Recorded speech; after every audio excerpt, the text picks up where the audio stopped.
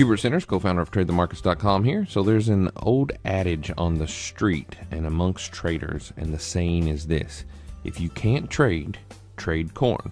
Now what the analogy or the myth is trying to get you to do is make you believe that corn is easy to trade.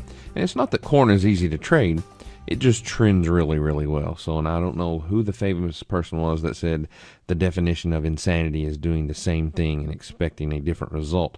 So if you continue to trade the same market that you're trading today and yesterday and the day before and the month before and the year before, and you continue losing money, you might want to think about switching markets and maybe even tactics. So now you do have a potential opportunity in corn.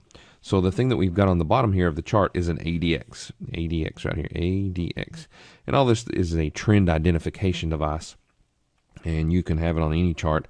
Anytime the ADX gets above 20, it means the market is going to start trending again. And you can see anytime it's below 20, it means the market is sloppy and choppy. Now, if we back up here, we can see that on corn, overall, it's a pretty good trending instrument once it gets going. All right, and right now it's about to get going again because it's at 1881 and starting to rise. And we have a Darvas box breakout here, and the average true range on corn is about 15 cents.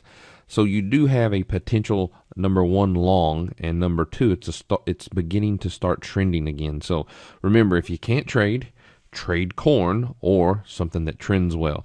The only thing that you have to be aware of on corn, soybeans, and wheat is there's this thing called a lock limit move. All right, and it's not really a lock limit move, it's just a limit move. And a lot of people will tell you it's a lock limit move when it's not really a lock limit move. It's just a limit up or a limit move down. And it depends on the instrument, whether it's corn, soybeans, or wheat. And I'll just give you an example because the CME always changes these on you from time to time. So let's pretend you're in corn, and let's say that the limit up move was, say, 40 cents. So if it got up 40 cents on the day, they won't let it go any higher. Or if it went down negative 40 cents on the day, it couldn't go any lower. So you just need to be aware of that. If you do get in corn and you're long or short and it gets stuck up there, it can come off, and quite often it will.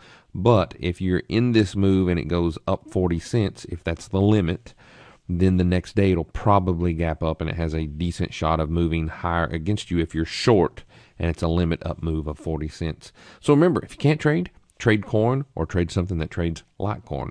Good luck. Hope it helps. See you on the next video.